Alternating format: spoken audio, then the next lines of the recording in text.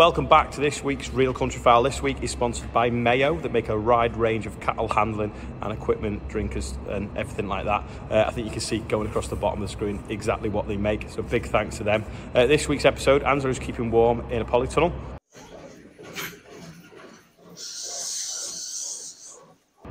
I'm chatting to Tom Pemberton at Pete Marcus's sale, where there's a big auction of classic machinery.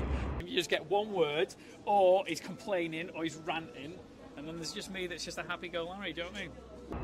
But first, over to Steve, who's in a cattle shed in Leicestershire. My name's Steve Pearce. We're here in South Leicestershire.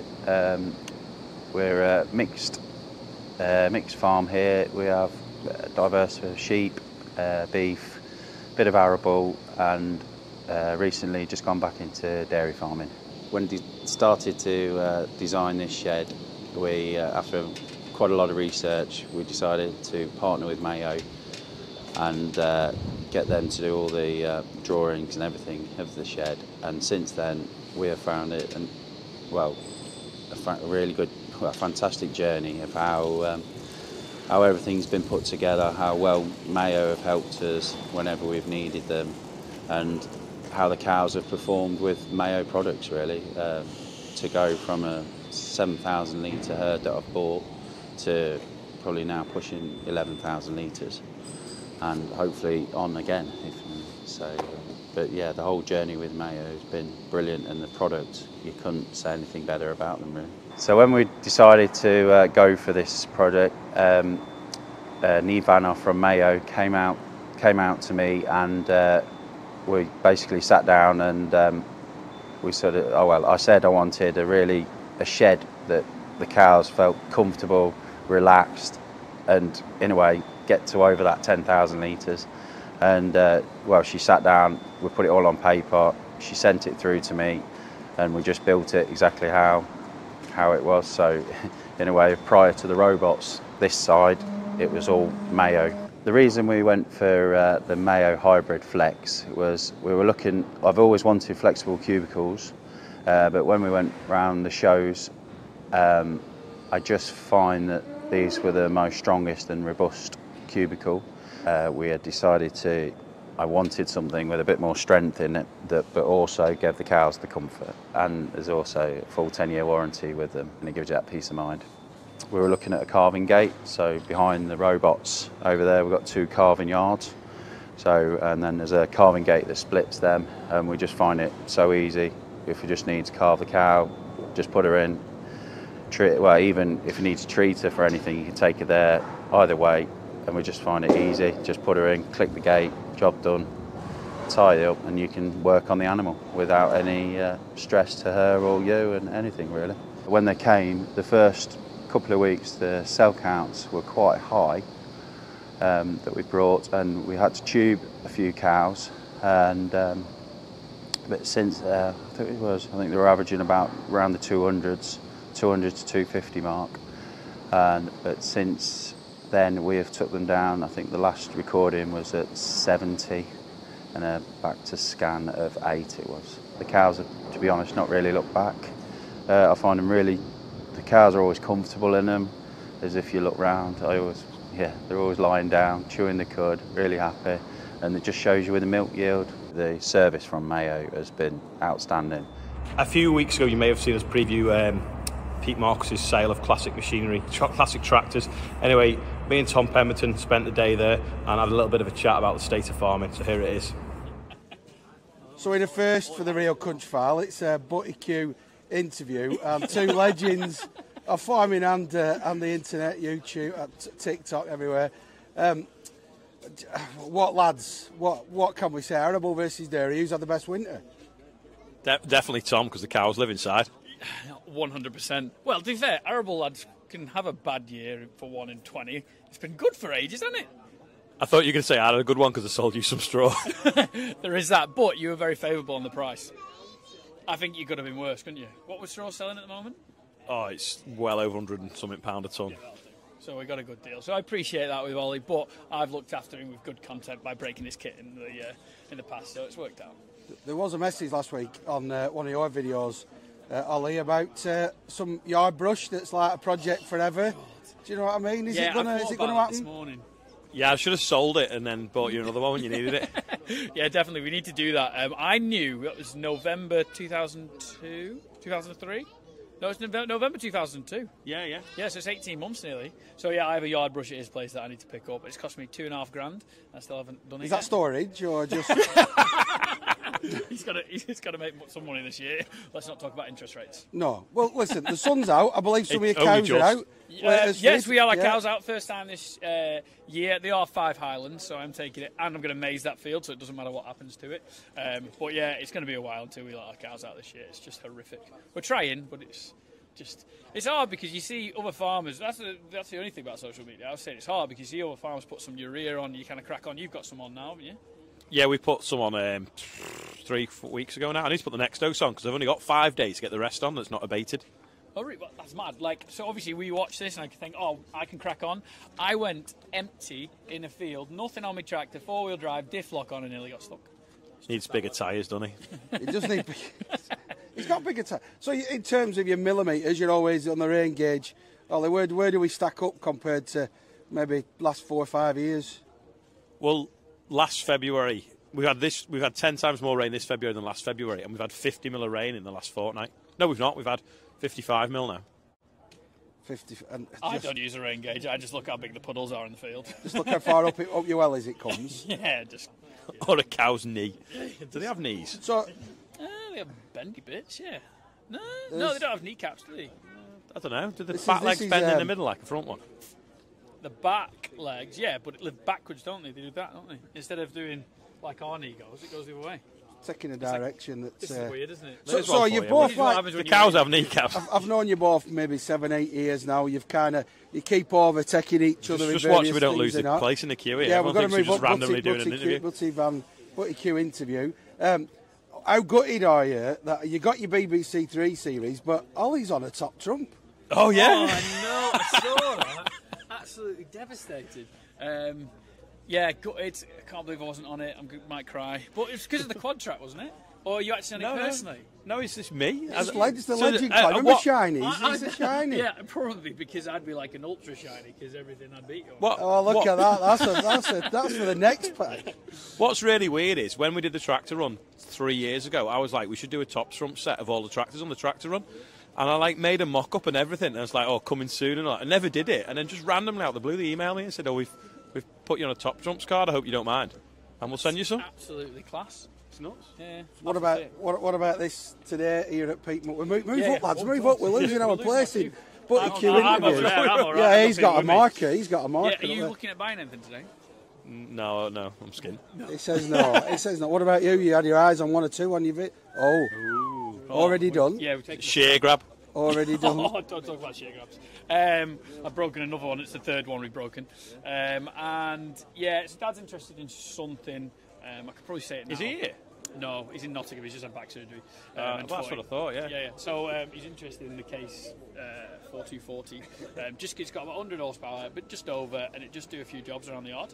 We're looking at some cheap horsepower, but I think looking at the prices of stuff going, it's going to go a bit too expensive. So we have found a second option that he rung me this morning to tell me about. Right. But yeah, I am looking. I've got a budget. If it goes above the budget, okay. I'll let it go. You've got a budget and option. That's. I know. Yeah, fair play. Well, you can always get fair play. Bend the budget or push it. So in terms of farming barometer, we've got the legendary Mr. Grumpy and the legendary Mr. Happy. Yeah. Who's coming out? Look at the smile on his face now.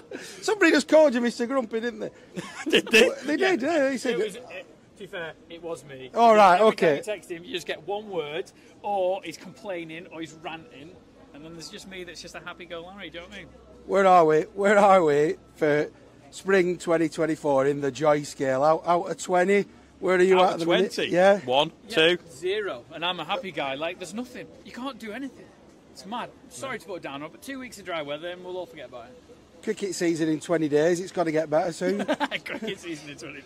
Well, 2020, we worked some ground on a Friday. Went back to it Saturday morning. It was too wet. Went back the Monday morning. It had baked solid and it didn't rain until July. So it could happen. Anything could happen. And on the 2 occasions that I've interviewed you in the past where you've complained about the rain, you've then had a drought for two different years. Every time BBC Breakfast do something on the weather, it changes before I've even got home. Send them to me. Let's change it. Right, well, let's see if we can't buy some tractors, or at least see some people that are getting a bit of cheer out of buying tractors. At least put a bid on. Come on, put a bit of excitement in life. Just run them up. Yeah. Yeah, Peter. Hey, Alex, scroll back. Cheers, chaps. Cheers. Trying to go shortly, 10 then £8,000. Where are we going to be? £8,000 again all. Thank you, sir. £6,000. I got there, and 6 of it, and 6,000 now, 6,500. 6,500 up top here, and 6,500 in, and 6,500. 6,500, 7,000 here. That's 7,000, 7,500, 7,500, 7,500, 8,000 a bit. 8,000 now, 8,500, 33,500, 34,000 now. At 34,000, 34,500. At 34,500 up at 34,500. 35,000 now, at 35,000, 35,500, at 35,500 a bit at 35,500, 36,000 now, at 36,000. So, Pete, we're getting last knockings now down Lane. There's a yard full of sold metal up there. How's it gone? It's done all right. We got by, you know what I mean? Some's done more than we thought, some's made what we thought, some hasn't sold. But all in all, we're happy. You've had it. Metal into money, money into metal. That's the one. That's what Well, you're smiling. I'm smiling. I'm always smiling. So, job's a good one. It'll be right. He's got some space now to buy some more, though. That's what he's smiling It's all about. about. So let's drive We had now to, and we buy had some to clear the tackle. shed so we could paint the floor. That's all Yeah. we did. Paint floor now, this next week too, and then we'll get playing again. Back in again. Good do. Cheers, pal.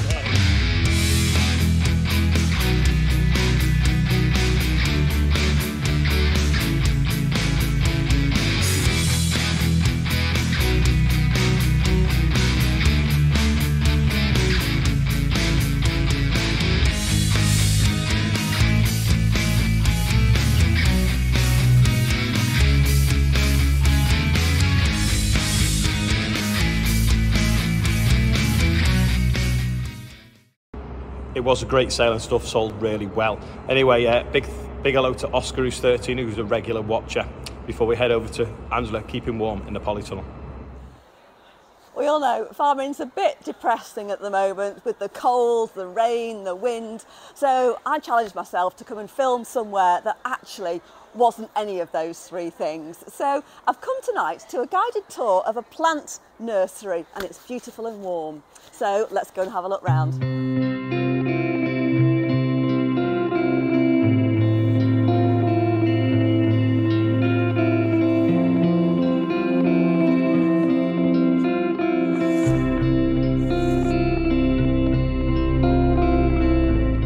We're a 2-acre site to start with. That's less than a hectare for all you young farmers. All us older farmers know what we're talking about. And we started out a greenfield site. There was nothing here. So Dad built 2 prop houses just behind where we are now, and then built some structures down the field. And then when that was done, he built the bungalow, which is now a house, and moved the family in about 1973. 1973. Since then, we've pretty much knocked everything down and replaced it, pretty much everything. And we've bought an extra 3 acres of land next door. So now we're 5 acres top to bottom, 2 hectares. And that includes the house, all the greenhouses, the structure, the path, the field, and the ponds that we've got as well. So we grow predominantly bedding plants, though they are annual plants. They only last for 12 months. Not even 12 months. So they need protecting from the cold, which is why we've got all the covered space, the polytunnels and the glass houses. So what we want to do tonight is to show you how we grow things so that you've got some indication of what we do and how mechanised we are, because we are not like Monty Don on a Friday night. So we sow as many of the plants that we can. Some things it's just not economically viable for us to sow, and some things come from cuttings, so obviously we don't sow those. But this is our seeding line. For the size of nursery that we are, we're very, very automated. So we sow into plug trays. This is a plug tray, and these are the cells. So this, like I said, this machine is all automated. So we stack the plug trays empty at the far end. It dispenses them one at a time onto a conveyor belt, runs it through that machine there, which fills them with compost. Along the conveyor, under this little roller here, which is a dibbler. So it corresponds, each of the spikes correspond with the cells. And it makes a little dibble, a little hollow in the top of the cell. Then it goes through here, which feeds the drops, hopefully, 1 seed into each cell. Carries on the conveyor, then it gets vermiculite put on top of it, then a watering tunnel behind Will, and stacks them up at the end. So it covers it with vermiculite, waters it, and then hopefully stacks it up at the end.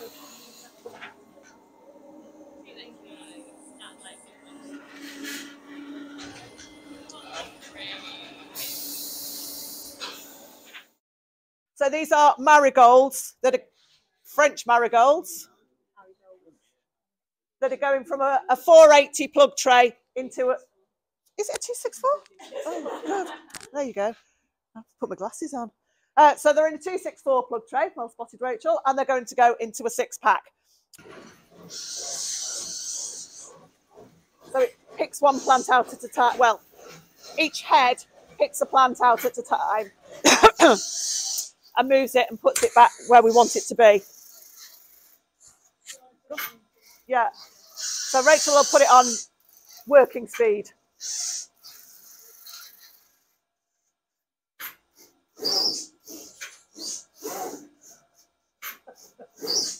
Just pop in here and shut the door. Mind there are things on the floor, but if you just want to wander up this way, I'll stand here so you don't trip over the forklift. What's the first thing you notice when you come in here? It's humid, it's warm. We have an air heater, but the air heater isn't on, it's only on frost protection. But we have underfloor heating in here, so if you put your hand on the pavers, it's warmer. I can't hear it on at the moment. So it's a big volume in here. There's no point heating the air because that's not where the plants are. So we put the plants where the heat is on the floor because they all like having hot bottoms like the rest of us. But yeah, it was really noticeable in here earlier. So the majority of the plants in here are begonias. Yes, pretty much everything apart from some pelargoniums by there. So begonias like a lot of heat to get them going, get them established. You can keep begonias over winter. They will sometimes survive outside in the garden. You can leave them in the greenhouse, but they need a lot of heat to get them to flower. If you have a begonia corm that you have at home that's in a hanging basket or in a pot or a tub, it will come up again next year, but it maybe not flower until July or August. Whereas you can see these are flowering already, and that's just because they've got the heat on them. When we're unloading off a trolley, this is the same length as a trolley shelf.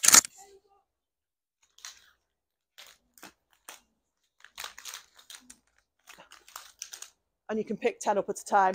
You can put them on the shelf, or you can take 10 off the shelf at a time. The shelves hold 20. So you do the first row and then you do the back row, which is fine when they're just been pricked out and they're not heavy. But when they've been on the floor for a bit and they're watered. The jumbos are particularly heavy, so that I don't think there are any in here. And when you've got a top shelf, flipping out makes your arms ache.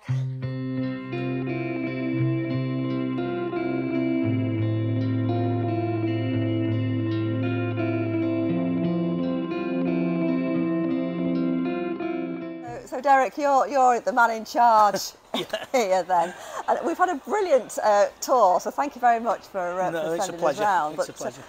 In my ignorance, I was actually thinking that the weather perhaps wouldn't affect you because we're inside, but you've been saying that that's actually not the case. No, the weather affects us massively because if the weather's not good, the customers won't go in the garden. So our customers are very much solar powered. If the sun shines, they'll be out. The sun isn't shining at the moment and the temperatures are really warm, so the plants are growing faster than people are buying them. So it's causing us a few headaches at the moment. Right, so it's that tricky balance of actually kind of halting the growth if you can.